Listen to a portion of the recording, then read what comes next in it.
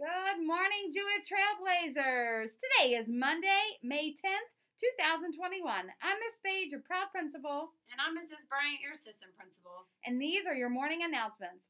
Please join us for a moment of silence.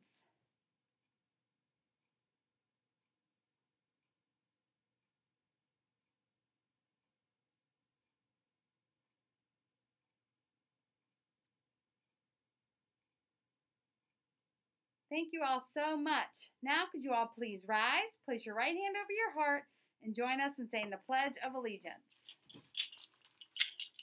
I pledge allegiance to the flag of the United States of America and to the republic for which it stands, one nation, under God, indivisible, with liberty and justice for all.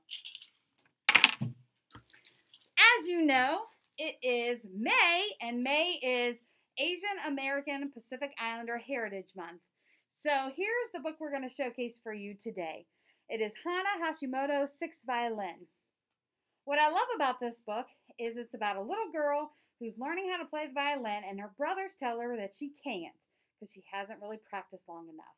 So she signs up for a talent show, and it takes a lot of courage, but she does a great job. This is a great book about perseverance, and it also has onomatopoeia in it.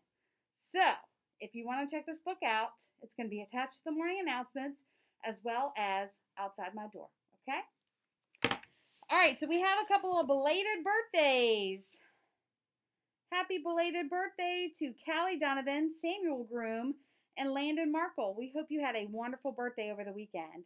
And we have two birthdays today, Kylan Davidson and Bentley Hicks. We hope you have a happy, happy birthday. And now we'd like to leave you with a positive thought of the day. Every day someone realizes a dream. I believe dreams help light our darkness and give us the push we need to move across the rink of life.